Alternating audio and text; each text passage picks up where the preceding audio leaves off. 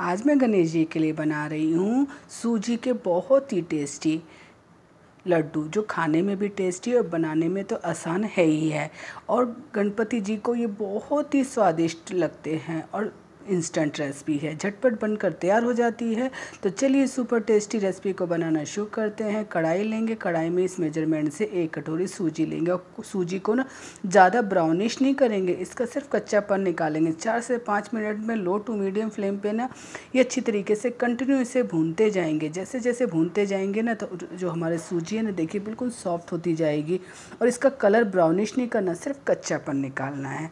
गणपति जी आए हैं और आपको मेरी वीडियो से दिख रहा ही होगा कि मैं 4-5 दिन से ना उनके लिए स्पेशल रेसिपी बना रही हूँ। सुबह ही उठ जाती हूँ और उनके भोग की तैयारी में मैं लग जाती हूँ। तो देखिए इस तरीके से जब तक सूजी ना दिखे ना तब तक भूनना है। इसे बाउल में ट्रांसफ़र कर लेंगे और अब इसमें ना थोड़ा थोड़ा दूध डालकर ना इसको अच्छी तरीके से मिला देंगे। सूजी तो ऑलरेडी फूलती है, तो इसे हम 5 से 7 मिनट तक ना अच्छी तरीके से ढक कर रख देंगे। देखिए थोड़ा दूध और ऐड कर दे रही हूँ। ये हमारा पेस्ट बनकर तैयार है, इसे रेस्ट लेने के लिए रख देते हैं फ्राई। सेम वही कढ़ाई लेंगे, इसमें ड्राई फ्रूट्स जो मैंने बिल्कुल बारीक काट लिए थे वो अच्छी तरीके से मैं भून लूँगी, क्योंकि ड्राई फ्रूट भूनने से ना जो लड्डू में से डालेंगे ना तो बहुत ही अच्छा टेस्ट आता है। और थोड़े से ये मैं किशमिश भी डाल दे रही हूँ। इसे कंटिन्यू भूनेंगे जब तक इसके ना कलर गोल्डन ब्राउन ना हो जाए। जब ड्राई फ्रूट अच्छी तरीके से भून लेना तो अब इसे हम एक प्लेट में निकाल लेंगे। और बाकी बचे घी में ना मैं ये सूखे नारियल के जो इस तरीके का पेस्ट ऑलरेडी बाज़ार में आसानी से मिल जाता है, इसे भी मैं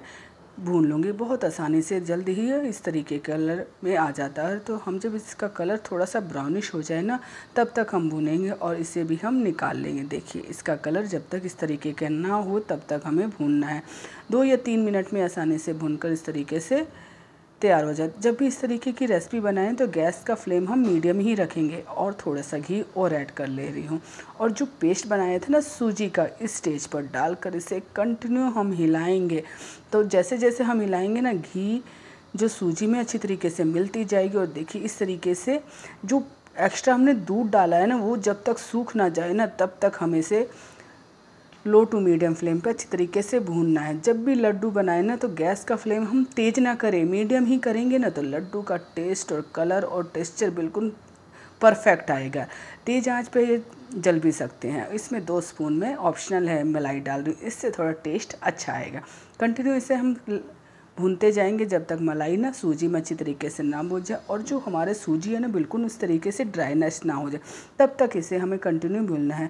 5 से 7 मिनट में ना कुछ इस तरीके से बनकर तैयार हो जाएगा।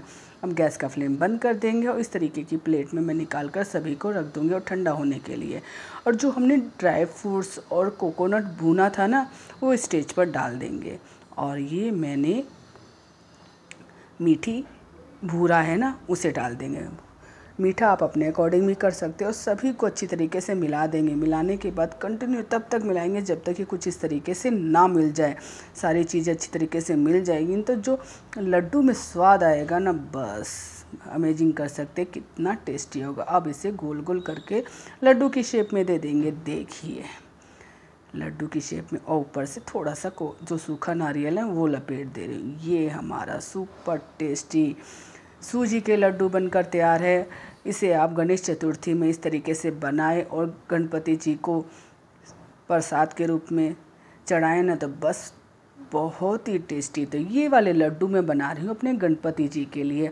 सुबह सुबह मैं जल्दी ही उठकर ये सारा भोग तैयार करती हूँ और जब पूजा करती हूँ ना तो तब ये लड्डू उनको अर्पित करती हूँ। बहुत ही आसान रेसिपी है, इसे आप इस तरीके से बनाइए और गणपति जी को अर्पित कीजिए। ना भी करें तो इसे बनाकर आप ऐसे भी टेस्ट कर सकते हैं। देखिए मैंने ये भोग के रूप में प्रसाद का चढ़ाया।